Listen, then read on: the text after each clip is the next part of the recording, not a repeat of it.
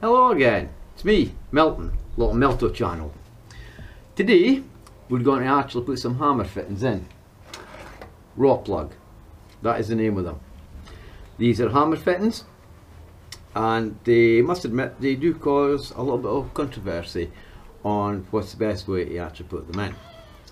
There are quite a few different ways to put them in, but today, hopefully, I'll show you exactly how we do it the correct way. So, how do we start then? We start off first of all by countersinking. I'll do two at once. What you're supposed to do is you stagger the actual holes when you're putting battens on a wall. Imagine this piece of wood here, and I'll just turn the camera around a little bit. Well, no, I'll leave it where it is just now. You probably can see the batten anyway.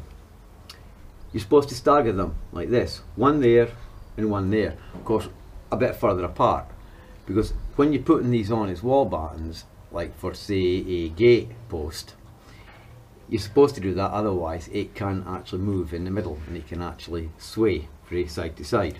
So that's why you actually do it like the way I'm going to show you how we do it today. So I will move the camera now. Right, first job, quick countersink. I'll explain why later. Remember, you stagger it, but you'd be further apart, of course. I'm only doing this because it's easier to do it this way. Then we drill our 8mm hole in the wood.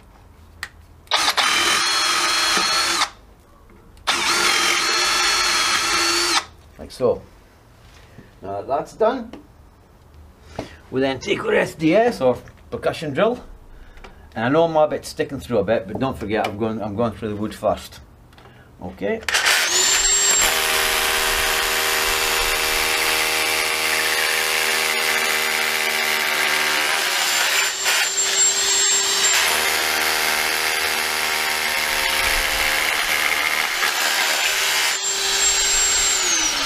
Right then. Got quite a lot of that dust. Then we take our hammer fittings, these here, and we push them into place, and that's exactly how they should go in. They should just push straight in, like so. You shouldn't have to hit them and belt them and bang them to put them into place. Right, they're in place now. So the next job, because they're called hammer fittings, and well, I'll just bring in for a bit closer look at this. Now, if you look very carefully there, you can see where I countersunk it, it's actually wet down there, and it's actually quite flush with it. You see that?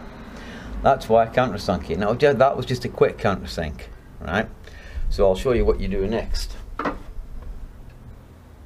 Now, with our hammer, we gently tap.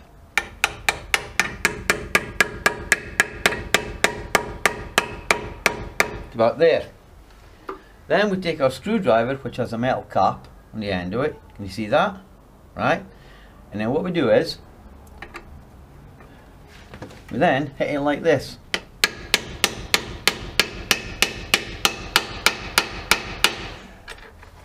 Right.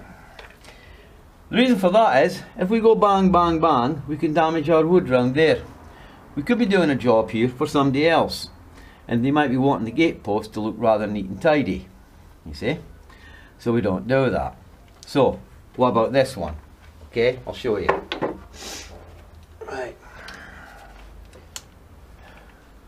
Might not have the top setting right, so we'll just go for it. A bit higher, maybe 10. There we are. Yeah, I screwed that one in.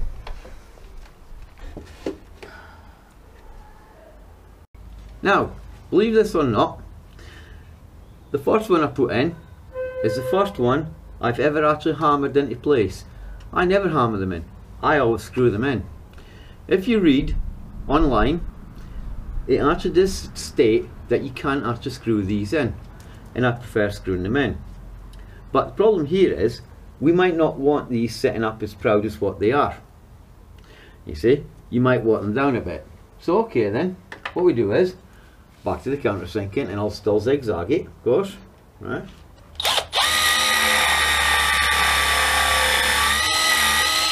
Go in a bit deeper. Then we'll 8mm bit, drill again, right? I've just got some sawdust in my shoe. Yeah. And the sandal shoots. See? Right then. Taking with trusty again, SDS.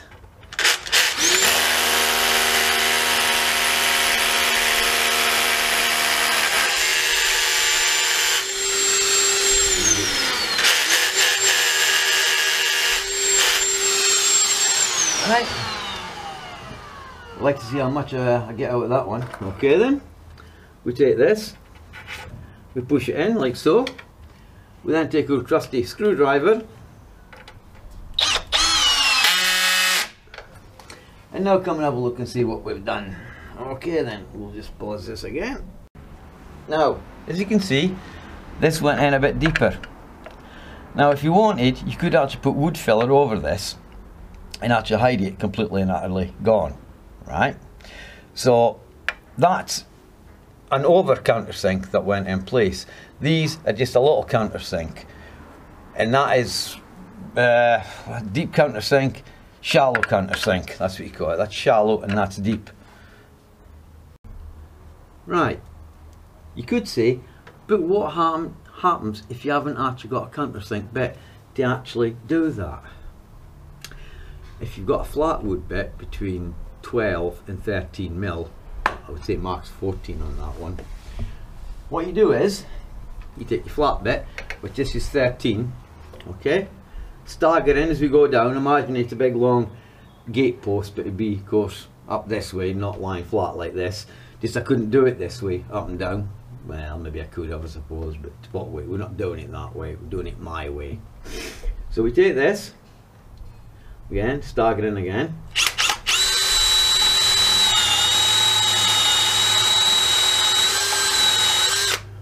There we go. Should about do it, deep enough. Back to the 8mm bit.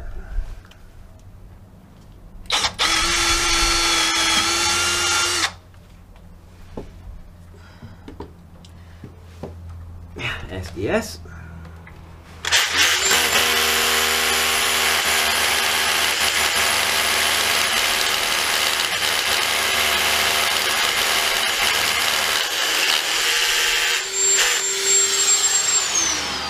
Right, bring it a bit closer to see this.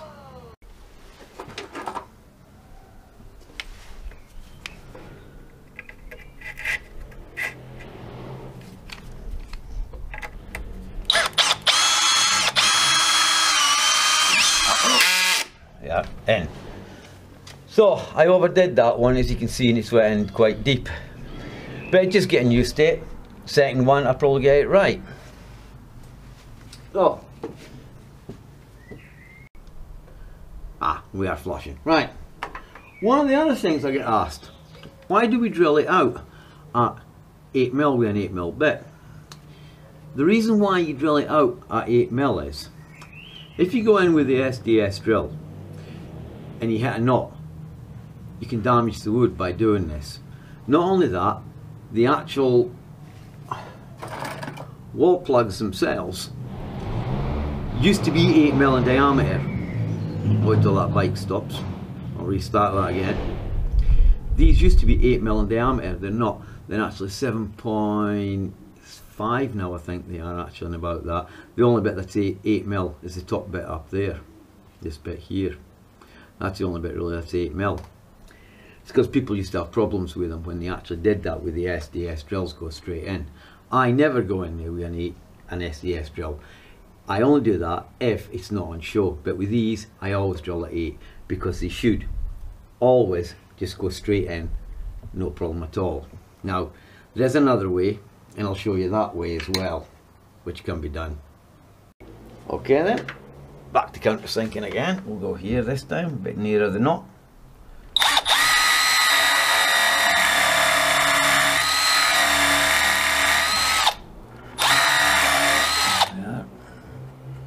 Do it.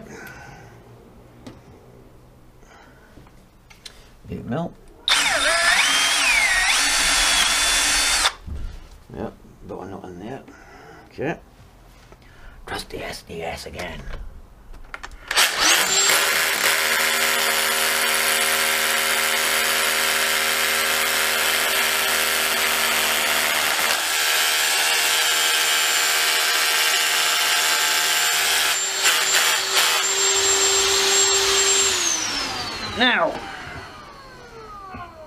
let's say you thought you might have a bit of a problem and it's not going in right.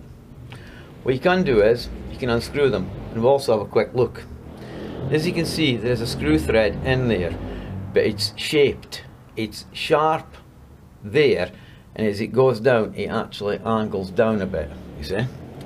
So anyway, what you can do is, and remember you shouldn't really have to do this, you can push it in like so, like this. If it wasn't going in right, you could get your hammer and tap it, but mine went in right anyway, so it didn't really matter.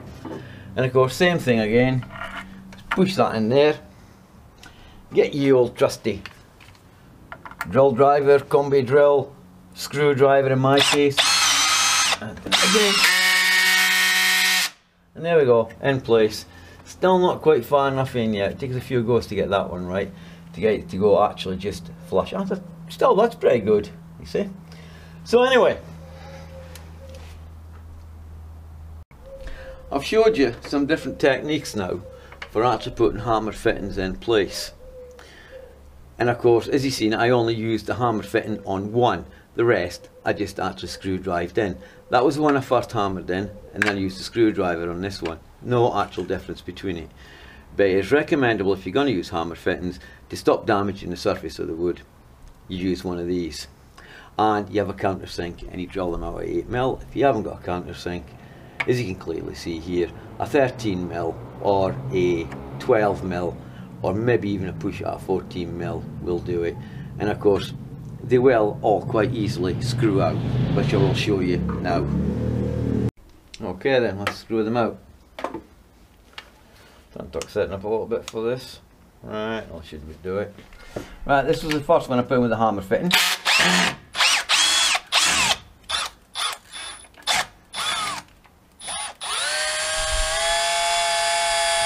Come on, there you go. Is that one?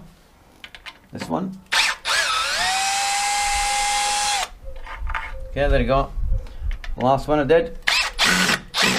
Flipping. There we go. Cutting out. This one here.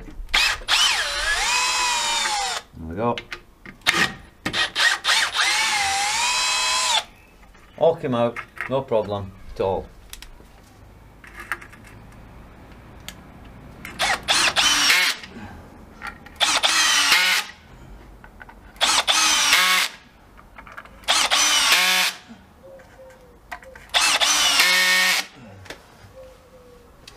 So, just wait a second. So, there you have it, people. The professional way how to fit hammer fittings. You could say, well, why do they call them hammer fittings then if you put them in with a screwdriver? You can put them in with a hammer if you want, but it's actually easier if you use a screwdriver, combi drill, drill driver, something along them lines to put them in place. Hammer fittings, to hammer them in, yes. But I've seen that much trouble, that much damage to wood. I've even seen split wood through this. And you must remember, I have showed you staggered formation as you're coming down your gate post, and you'll have no problems with that. They will grip. The average for a gate post is usually about 6 anyway. Some people put 8 in, depending on the weight of the gate, right enough. But I've showed you here just how easy it actually is to put these in place. And all they are at the end of the day, whether we like it or not, is a giant sized wall plug with a screw in it. That's what they are, and that's why I screw them into place, because it's easier, I think it's faster, and it causes a lot less damage. So remember, all you need is a countersink bit or something to countersink with, right? You could just use a bigger drill bit, right enough. I used a flat bit and an 8mm bit, and you'll have no problems fitting them into place like I did here. Because if you go through there with your SDS drill like that would, they sometimes stick inside, but I must admit they have made them a bit smaller nowadays so that they might just fit. I'm not going to try because I can't be bothered to do it the cowboy way. If you weren't going to see it, I might do it, but with hammer fittings, no, I won't do it that way. Anyway, I'm Milton, channel's called Little Milto. Thank you very much for watching. Thumbs up, thumbs down, subscribe to the channel if you want, and have some fun. And whatever you're doing, take your time and do a nice, neat, tidy job on these. Okay then, bye now. You want to work?